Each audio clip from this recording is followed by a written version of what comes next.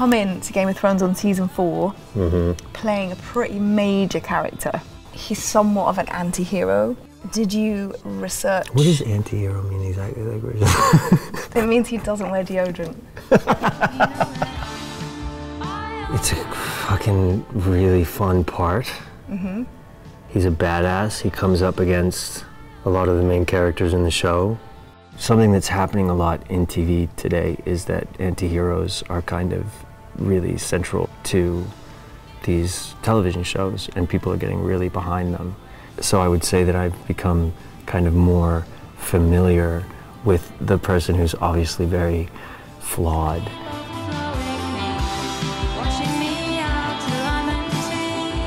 What was your feeling arriving into a bunch of British actors? You guys were really friendly, and That's just fake. well, you guys were good at it. Yeah, we're good at You can tell when people are fake here, but you couldn't tell that you guys were so fake. I know that now. Who was your favorite character?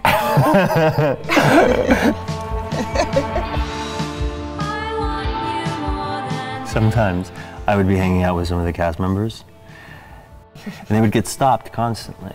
You got away with it more because you have this beautiful blonde wig, and you have this Gray. beautiful chestnut. Do you feel that it liberates you a little bit from being recognized in the way that some of the other people? In terms of you being an actor, right, you've done it for a long time. Yeah. And as we all know, the path is not always golden. Have there been moments where you wanted to give up and go and do something else? So there were moments where I actually truly did try to formulate what I would do.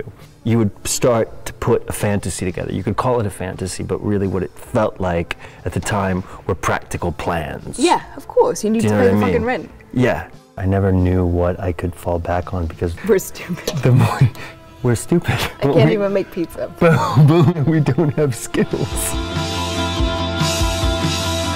I think we're gonna get a show out of that. I do. Do you think? Yeah, for sure.